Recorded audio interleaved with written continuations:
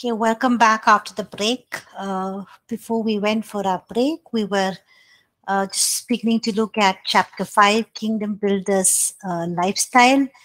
And we saw, or we just kind of discussed, why godly character is important. Okay, so before looking at why godly character is important, let's define what character is. So basically, character is, yes, Abu Bakr, do you have a question? You raised up your hand.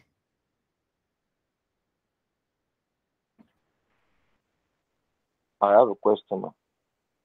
Yes, please go ahead. Yes. Concerning the assignment, last week assignment. Yes, the I saw the assessment. assignment. Yes, assessment. I saw it and I did it and I submitted it and I view my score because on that day I wanted to travel to another town and the place I don't know, maybe I can see my phone to charge. So that is why I quickly did the assignment early in the morning on 14th of this month. So now I view my score before I off my data. But unfortunately I can't charge my phone until on 16th of this month. So when I charged my phone, I on my data. I went to my Gmail and I discovered that you send my score there, and after that you now send another information concerning that assignment. When I go to my classwork and I discovered that the assessment was missing. You wrote missing in front of that assessment, and I did it. Okay, so if I heard you right, you're saying you did the assessments, you saw your score, you Yes. also got an email regarding your score, but now when you go back, you're not able to Yes. find your assessment, right? Is that what you're saying? They say they wrote missing in front of that assignment. Okay, so you're saying it's now missing. You don't have to worry. I haven't actually, sent the scores individually to people. I'll do that. So you don't have to worry. I'll check if after I have another hour after this, and after that I will check if your scores are in, your paper is there, and then I will just reply to you on the stream page. Is that okay? Okay. Okay, ma. Okay, ma, Yes. no problem. Okay, thank you. Yes, Stefina, you have some questions on the assessment? Yes, Pastor. I think in the last fill in the blanks, when we write it with capital letters, is actually, I don't know what's the mistake, but I wrote the right answer and it said wrong.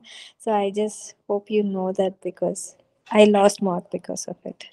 Yeah. So what I've done is last week I've gone through some of the fill in the blanks of those who submitted it. All those who submitted it last Friday I checked, and I have individually, personally added the grades for those of them who have written the correct answer.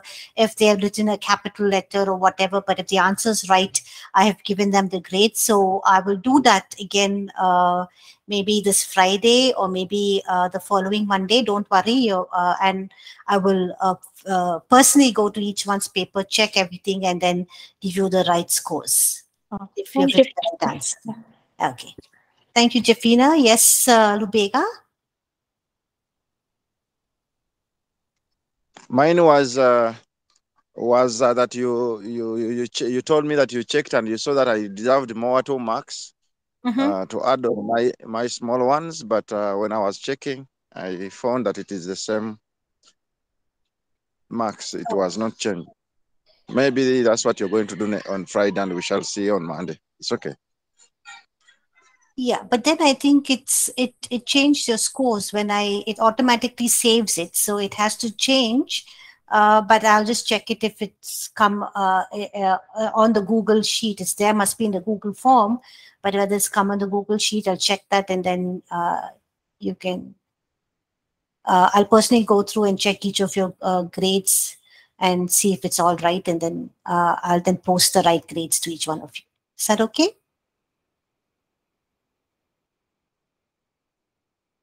Ma'am, even for me. Yeah, I'll do that for everybody. Yes. Thank you, ma'am. I'll check everybody's paper. Yeah. Ma'am, there's one blank with the answer is eternal, eternal kingdom. And rather, instead of writing just eternal, I wrote in the answer eternal kingdom. So, yeah, again, I'll check that. Yeah, I'll check all of them. Thank you, ma'am. Thank you, ma'am. Okay. I've not individually posted your grades to each one of you in the Google Classroom. When I do that, and then you still have any variations or problems, and you can let me know after that. Okay.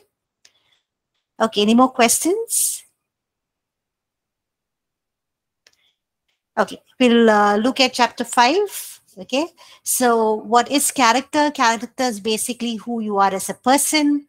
It's not what others assume you to be, or what you assume to be before others. It's basically who you are in secret. The secret choices that you make actually reveals your character. Your actions and reactions in unexpected circumstances reveal your character.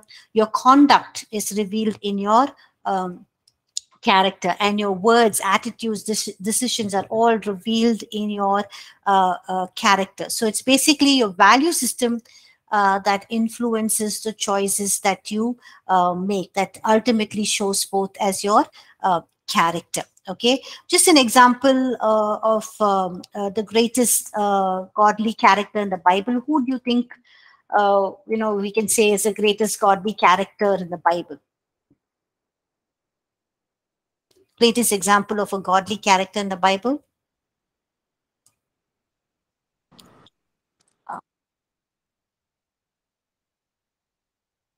Yes, Roslyn? Ma'am, Daniel? Daniel, okay. Thank you. Yes, Daniel is one of the greatest examples of a godly character. Before Daniel? Thank you, Subhashis. Joseph, yes. Joseph is the greatest, examples of a godly character very early on in the Bible. We see that, when he served in Potiphar's house for 11 years, we know how Potiphar's wife always had an eye on Joseph. If we look at Genesis chapter 39, verse 12, it says that, or verse 10, it says, she spoke to Joseph day by day, that he did not heed her to lie with her or to be with her. Okay, so it was a constant temptation. It was a constant, proposal that Potiphar's wife would put forth to Joseph day after day.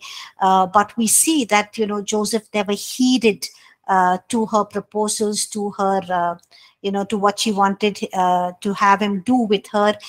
We also see that in the same chapter, Genesis chapter 39, when no one was in the house, even her master, even Potiphar was not there at home, how she takes hold of Joseph, grabs him, and then he says, how can I do this wicked thing against you, because you're my master's wife. He has not withheld anything from me excepting you, because you are his wife.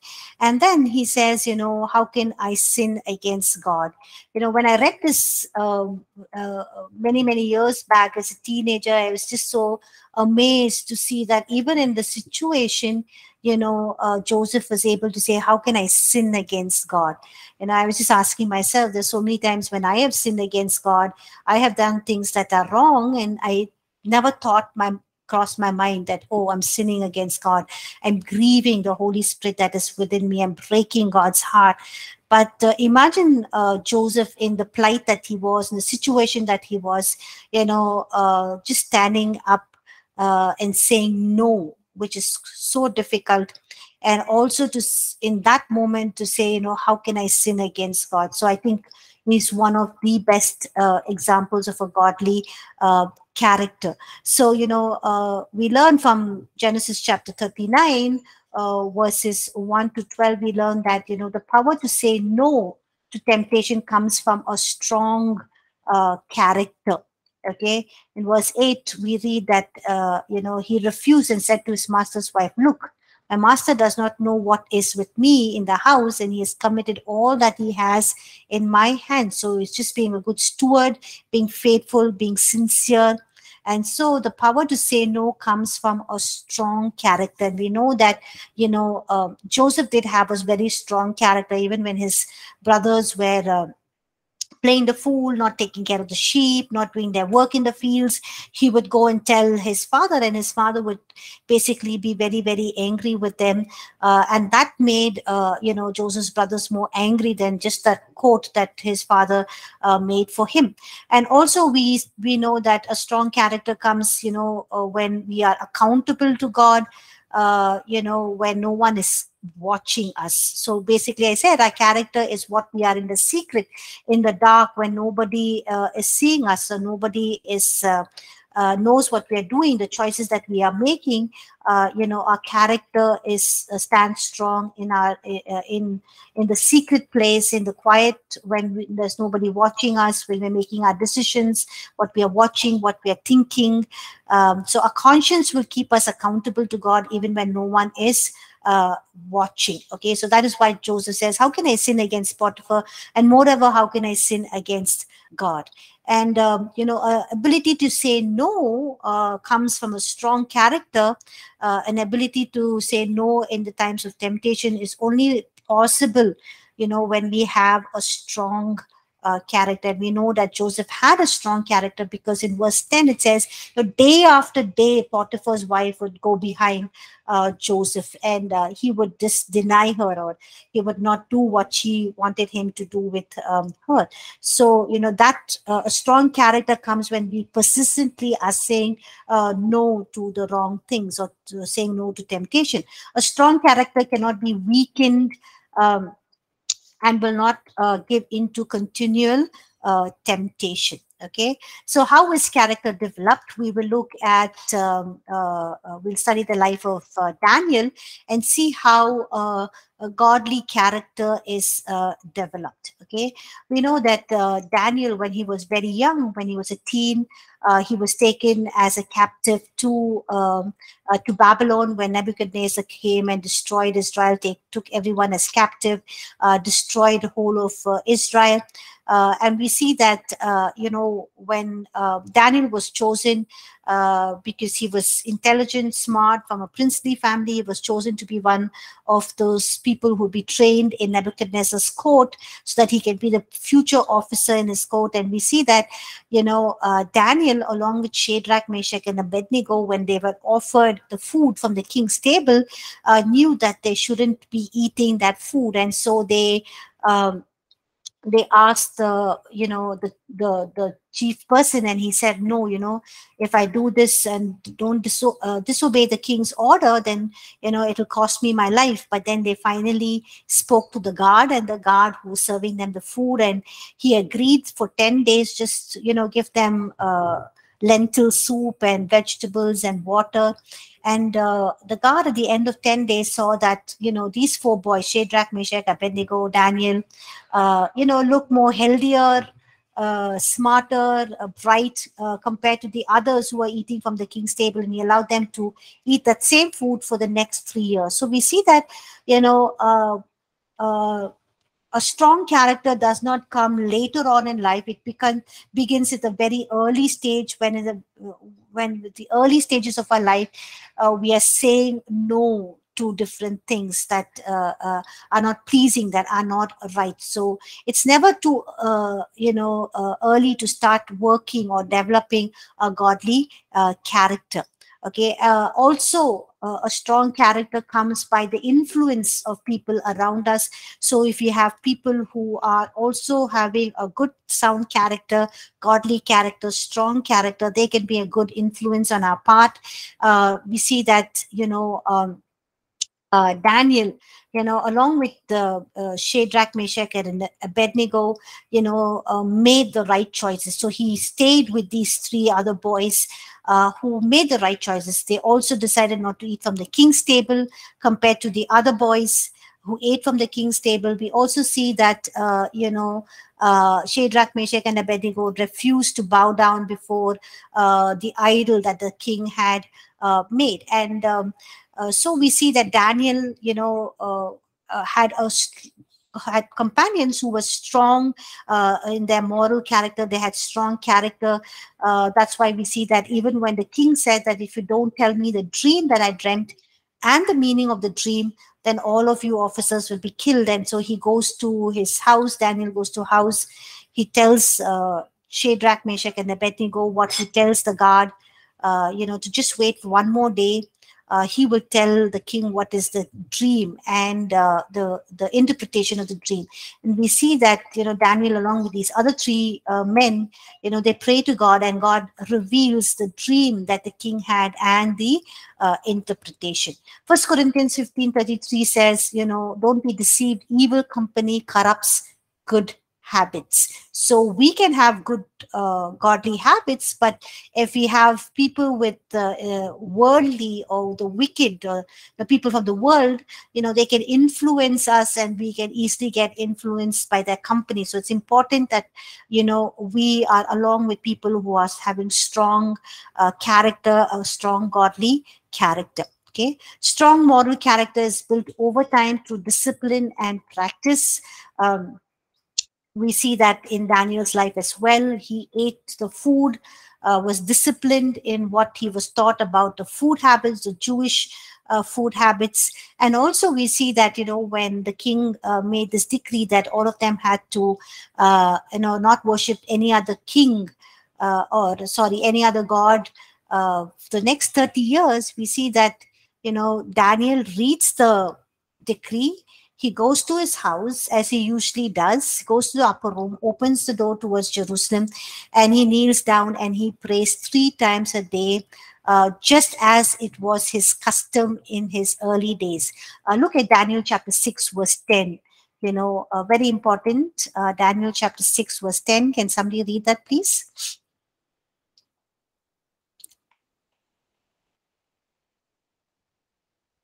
Daniel chapter 6, verse 10.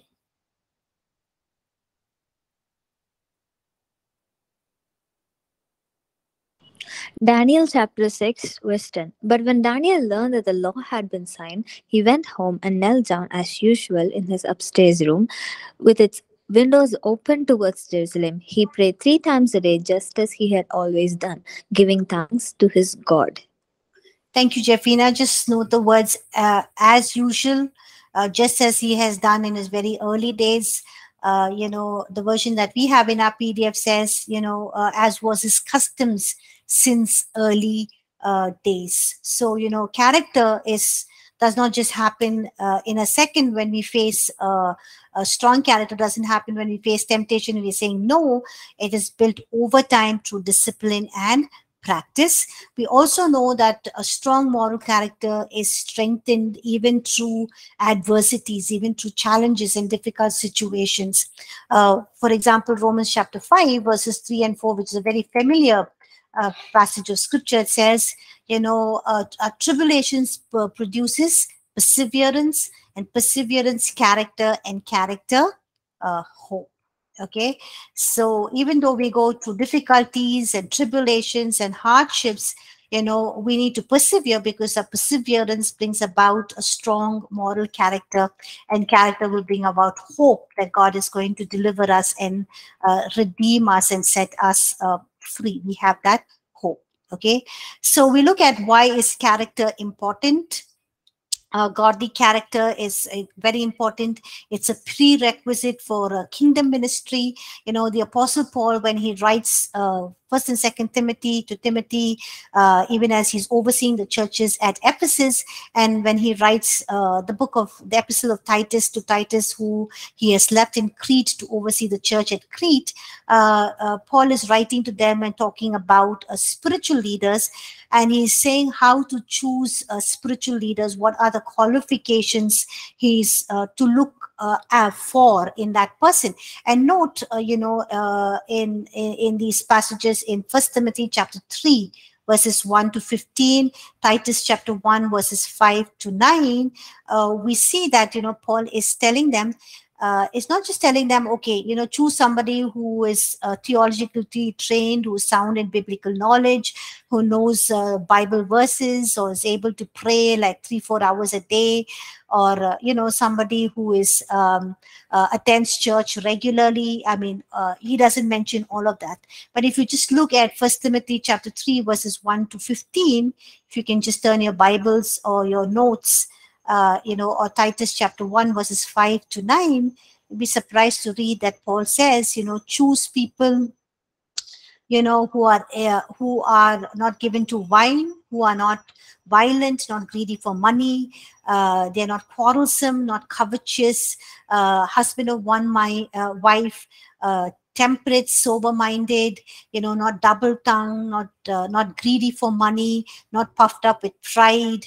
They're not supposed to be having wives who are slanderers, who are unfaithful. Who is somebody who's able to take care of their own house. If they're not able to take care of their own wife and their own children, then how can they take care of, the house of God? So we see that he's talking about how, these bishops, the elders, the deacons, should be, what kind of men they should be, not be greedy, not be self-willed, not be quick-tempered, not given to wine, not violent. They should be holy, self-controlled, sober-minded. I mean, the list is so endless if you look at it, and it's all basically talking about character. Okay, so even what the Holy Spirit is revealing to Paul is, hey, if character is more important, because gifting comes from God, and if you don't have the right character, you cannot receive the gifting, you cannot receive the anointing. So true strength of our ministry is not in our anointing, but in our character. Okay, Matthew chapter 9 verse 17 says, if you put new wine into old skin, people don't put new wine into old skin because it will break, but they put new wine into new wine skins, so that even when the wine is fermenting, the new wine skins have the capacity to enlarge themselves and to accommodate the wine, and hence the wine and the wine skin are preserved. So looking at Matthew chapter 9 verse 17, we can see that the anointing is the wine and our character is the wine skin. Okay, so if the wine skin, which means if our character is weak, we are not able to be strong, we are not able to hold on to ourselves, then what happens? The anointing that is there will leak and just be wasted away. Okay, so your gift can take you where your character cannot keep you. Yes, you can have the best gifts, the best talent, you can be the most talented person, but your gift can take you where your character can't keep you. So you need to have the strength of character to help you, to sustain the heights that God is taking you to, to levels of prosperity or promotion that God is taking you. You need a strong moral character so that you can retain the gifts, the calling, and the anointing that God has placed in your life. Okay, your moral character is your true strength. A man's or a woman's real strength is their moral character. It's your strong moral character that will help you to withstand temptations, accusations, the persecutions that you go through, the lies of the enemy, and other pressures that you face. Okay. And the most important message, we can preach the most beautiful message with the most beautiful words, with the best theology and all of that. But if our life does not speak, if our character does not speak, then nobody will be interested in listening to us. So it's important that, when our character is good, that even if it's a simple message, even if it's very down to earth, even if it does not have any charisma or, any kind of style, people will listen and the anointing will flow through powerfully and God will minister, because it's not the charisma, it's not the words, it's not the style, but it's what God is interested is in our character. And, when we have a good godly character, the anointing will flow through very, very powerfully, and the gifts that God has given to us will be used to minister to people. And we see this in the life of Paul himself. Paul himself says, imitate me as I imitate Christ. Just imagine him saying that, imitate me as I imitate Christ. He could have said imitate Christ, but he's saying imitate me. To say that statement, or to make that statement, that bold statement, requires years of strong character, and no one able to point an accusing finger and say, hey, how can you say that when you did this yourself? But Paul is able to stand up and say, imitate me as I imitate Christ. And we see him writing in First Thessalonians chapter 1 verses 5 and 6. He says, the gospel that I preach does not come only with word, but also in power. And he says that, you know what kind of men we were among you for your sake. So he says, my gospel that I preach not only comes with word, but also demonstration of God's power, but also what kind of people we are, what kind of men we are, how we live our lives. If you look at First Thessalonians chapter 2 verses 1 to 10, in verses 3, 4, 5, 6, Paul says, that the exhortation that he brings about does not come from error or uncleanness. There is no deceit in him, but he says, we are being approved by God because God has entrusted the gospel to us. So even as we speak, we don't speak to please men. We are not men pleasers, but we do it to please God, because he's the one who tests our heart. And every time we come and speak to you, we don't speak with flattering words, as you know, nor our cloak for covetousness. God is our witness. That means we don't depend on you. We don't, benefit from you. We don't take from what is yours. Paul was a tent maker. He had his business. He worked himself, supported himself. So we see that, he does not make demands from anybody. He does not make use of the people. And in 1 Thessalonians chapter 2, verse 10, he says, you are our witness, and God also, how devotedly and justly and blamelessly we have behaved ourselves among you who believe. So just imagine those words. He says, you are our witnesses.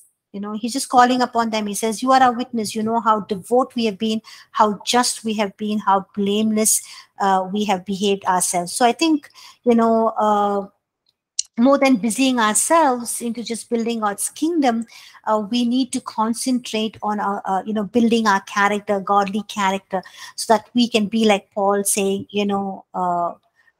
we imitate me, or, look at how devout, just, blameless I have been, so that no one can point an accusing finger at us. So our life speaks. The greatest message we will ever preach is the life that we live, because people can forget all about our messages, what we have said, but it's our life that speak volumes, that speaks a great deal. Okay. Dr. Edwin says, a man is more than a message. Your message is credible because you are credible. When a man is no longer credible, his message is suspect. Okay. Now we look at spiritual maturity as important as spiritual gifting. So, we are all interested in gifting. We want the gifts of the Spirit. We desire the gifts of the Spirit. We run behind that. But it's spiritual gifting is important, but more important than that, or as important as that, is spiritual maturity. Okay, so what is spiritual maturity, and how do we assess if we are truly spiritually mature? Now, in the New Testament, there are three words that are used for spiritual maturity. When translated in English, it's basically just a basic word called complete. But then if you look at or examine the three Greek words used for spiritual maturity, it just speaks more than complete. It gives us, additional insights. So there are three words, Greek words. One is telios, the other one is plero, the other one is katarits. Okay, so katarits. Telios, Pilerio, and Katarits. So what is Telios? Telios is basically meaning complete, coming to full age, being mature, a perfect man. It basically means somebody is full of age or just grown up, an adult, and it's used in a context of maturity. So a person is of full age or perfect or complete. It refers to their mental and their moral character. The word pilero is means to fill up. Okay, we look at various references in the Bible where these words, Greek words, are used so that we can understand better. Pilero is basically meaning to fill up. It can also be translated complete, but the literal meaning is to fill up. And the third Greek word which is used for spiritual maturity in the New Testament is katarits, which means to be complete thoroughly, thorough equipping. So it's often translated as complete, but the literal meaning is to be thoroughly equipped. Okay, so let's look at various verses in the New Testament where we can identify where we can see these words, and we can identify 7 characteristics of spiritual maturity using these Greek words. The first one is that spiritual maturity is growing in Christ's likeness. So can somebody please open up to Matthew chapter 5 verse 48.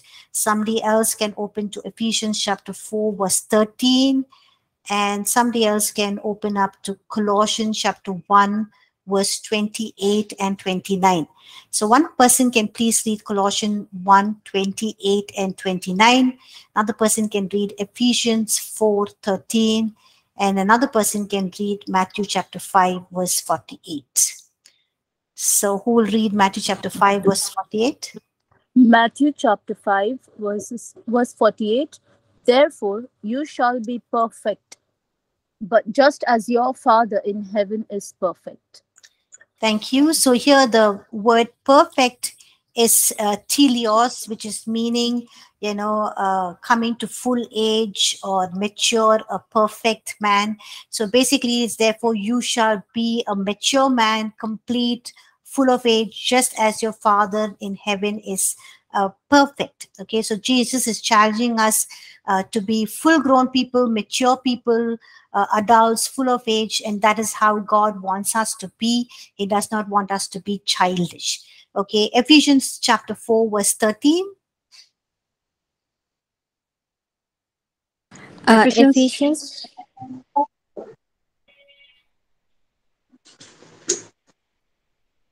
Yes, go ahead. Go ahead, Lubega. Ephesians chapter 4, verse 13. It says, till we all come to the unity of the faith and the knowledge of the Son of God, to a perfect man, to the measure of the stature of the fullness of Christ. Amen. Amen. Thank you. So here the word perfect is telios. So, it's basically talking about, being a spiritually perfect man, spiritually mature man. So when do we become a spiritually perfect man or a mature man or woman? It means when we come to the full stature of the fullness of Christ, which means that spiritual maturity is growing into Christ likeness. And in verse 15 of Ephesians chapter 4, it says, we are called to grow up into all things into Christ likeness. So in every area of our lives, we must be aligned, just aligned to who Christ is, just to be who he is, to be like he is. And Christ must be manifested in all areas of our life. And this is what God wants to accomplish in each one of our lives, even as we journey through life, even as we become kingdom builders. We know that the minute we confess our sins and ask Jesus to be the Lord and Savior of our lives, we know the Holy Spirit comes and lives in us, and he sanctifies us. He makes us more Christ-like. Okay. Colossians chapter 1, verses 28 and 29.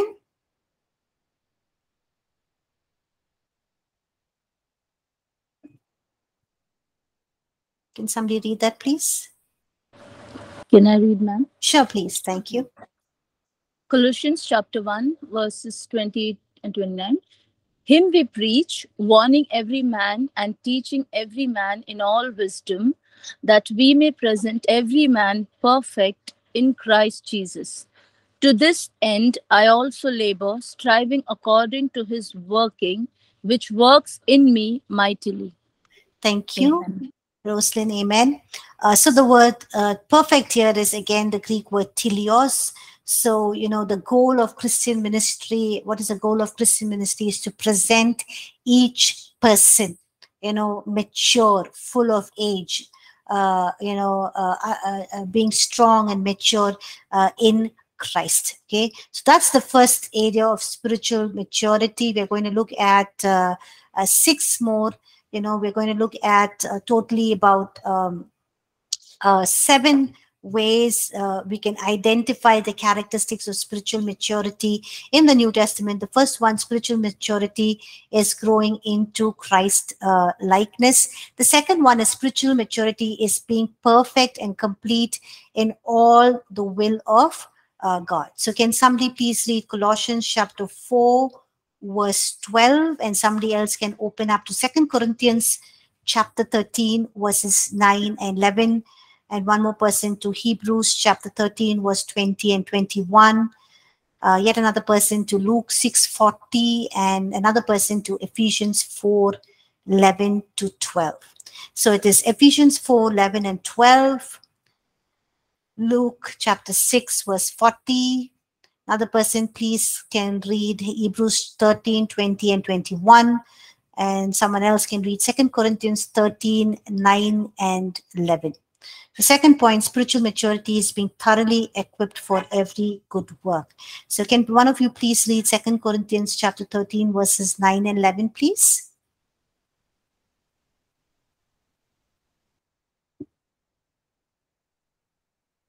Second Corinthians chapter 13, verse 9 and 11. For we are glad when we are weak and you are strong. And this also we pray that you may be made complete. Finally, brethren, farewell, become complete, be of good comfort, be of one mind, live in peace, and the God of love and peace will be with you. Amen. Thank you, Zalatholi. So here the words complete in this verses is the Greek word katarizo, and it's basically saying that, we need to pray for believers. What do we pray for believers? We pray that they become fully equipped, and also another injunction here is to become complete or fully equipped. And so this the responsibility here in this verse is on us, that we need to do what it takes to be fully equipped, to equip ourselves to journey towards spiritual maturity. So spiritual maturity does not come automatically. Spiritual maturity is our responsibility. We need to take the steps that is required to equip ourselves to be fully equipped as we journey towards spiritual maturity. Hebrews 13, 20 and 21.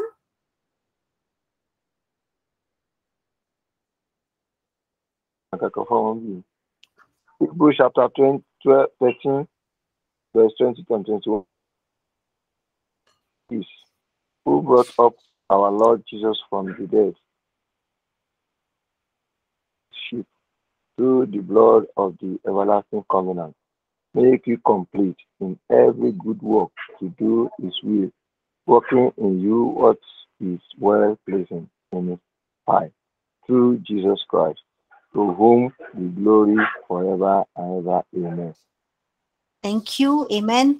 So in Hebrews chapter 13, here again, we see this, the prayer is for God, to work in the believer, to fully equip them. So the words are complete. In verse 21 is katarizo. So, we need to pray and ask God to, to work in the believer, to bring them into full equipping, to carry out every good work according to his will.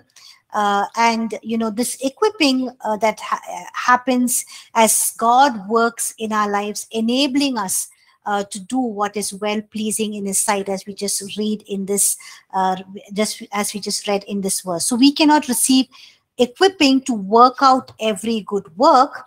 Okay, it's Christ who works in us. So apart from his work in us, bringing about what is well pleasing in his sight. Okay, so we cannot receive equipping to work out every good work. We just pray, but the equipping happens as God works in us and enabling us to do what is well pleasing in his sight. Luke chapter 6 verse 40.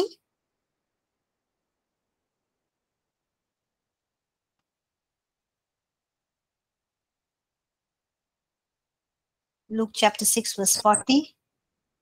May I, ma'am? Yes, please. Thank you. Luke 6:40. A disciple is not above his teacher, but everyone who is perfectly trained will be like his teacher. Amen. Amen. Thank you. The word perfectly trained is katarizo, the Greek word. So Jesus desires that all of us, his disciples, be like him. For us to be like our teacher, we need to go through the process of being thoroughly trained and equipped. The last verse in the second point is Ephesians chapter 4, verses 11 and 12. Can somebody read that, please?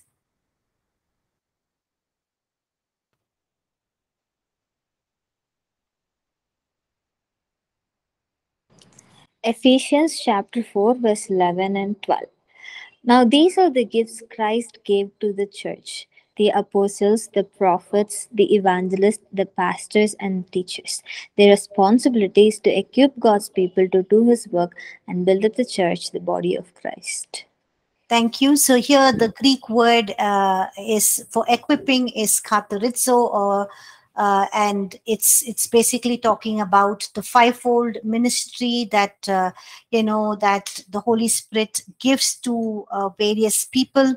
And he says that this fivefold ministry is for the equipping of the saints. Okay, so again, the word katarizo here is basically talking about thoroughly being equipped,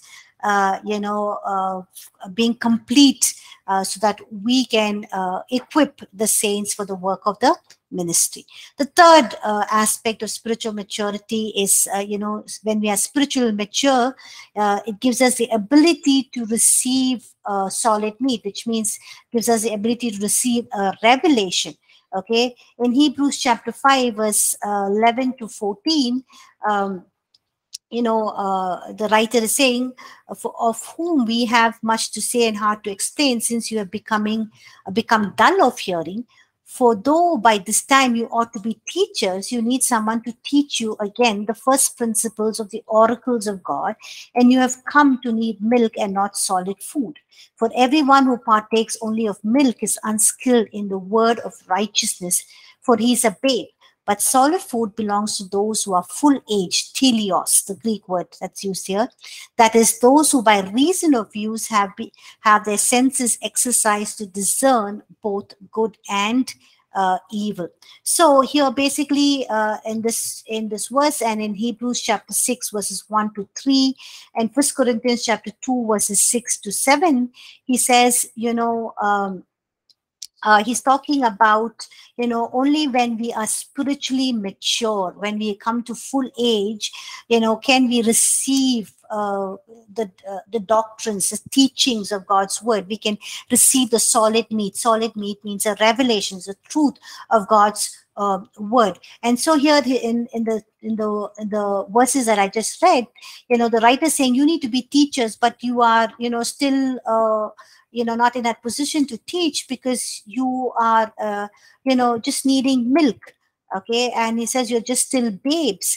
And he says solid food belongs to those who are full of age. That means mature, fully grown adults, and by the reason of use have their senses exercised to discern both good and evil. So it's basically a spiritual mature person is a person who has a renewed mind, and a renewed mind is able to understand the ways and the thoughts of God. A renewed mind is able to, through their senses, able to discern what is good and evil, what is wrong, right and wrong, and able to do what is right and not do what is wrong. So he's saying, in these passages of scripture, saying these people who have actually gone through the basics, they have learned the elementary principles, and are pressing forward towards maturity.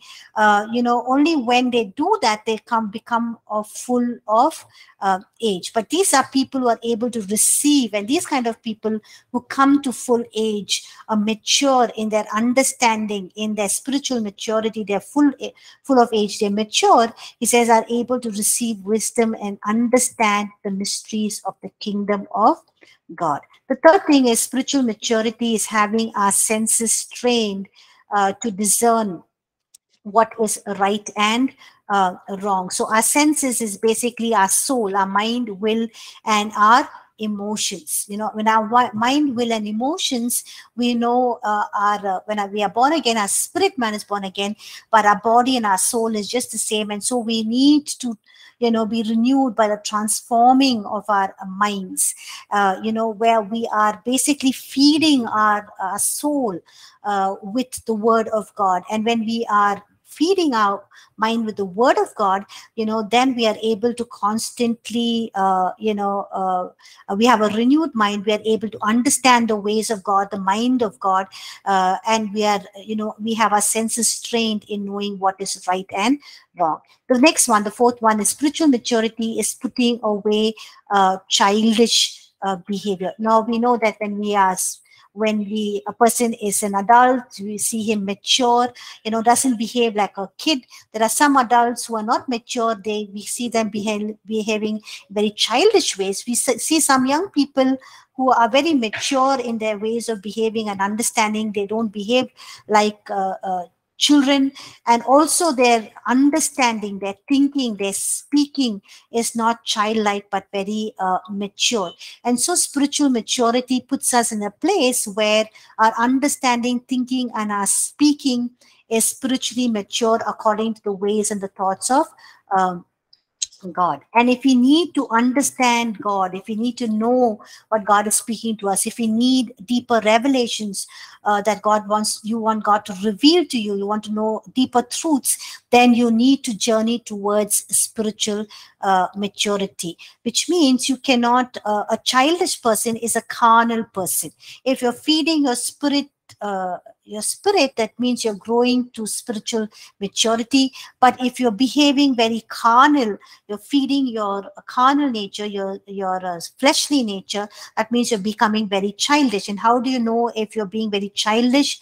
If you have envy, jealousy, there's you don't live in unity, you're constantly bringing strife, you are competing with others, there's selfish ambition.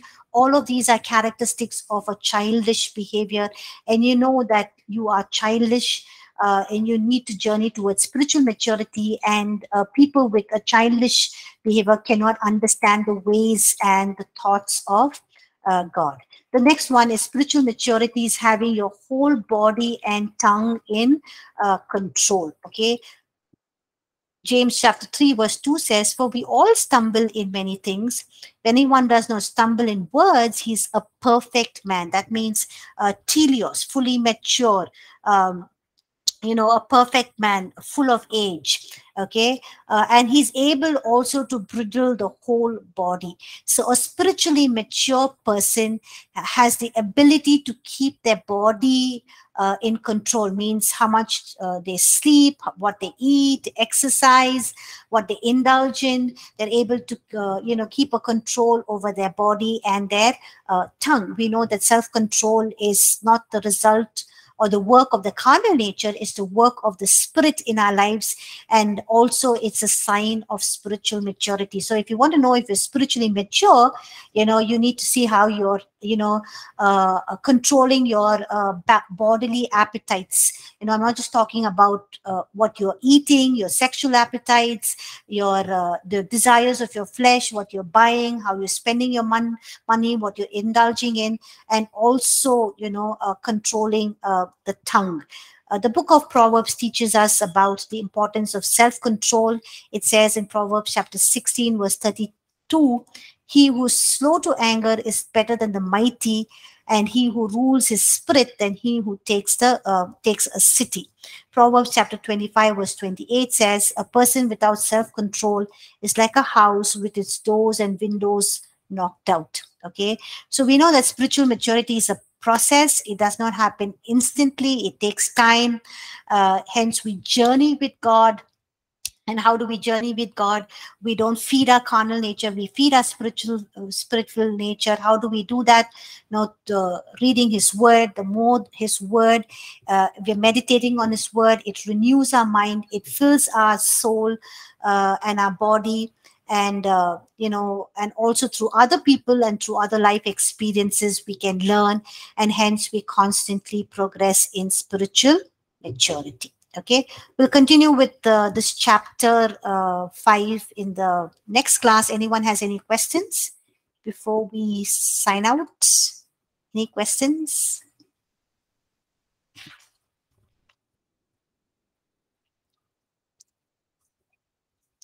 Okay, no questions. If there are no questions, we'll end class. Thank you everyone for joining class. Have a good week ahead, and God bless. I will see you next Wednesday. Thank you.